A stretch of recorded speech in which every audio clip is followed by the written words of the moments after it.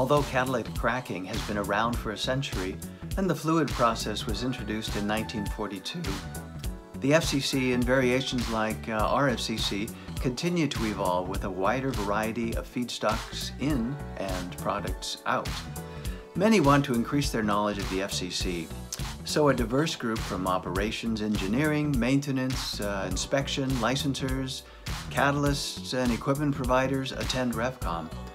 They openly discuss issues and solutions that are common across the various licensors and configurations. For example, running at or beyond boilerplate capacity, flexibility for gasoline, diesel, or propylene, catalyst optimization and troubleshooting leaks, refractories, slide valves, incidents, and lots more.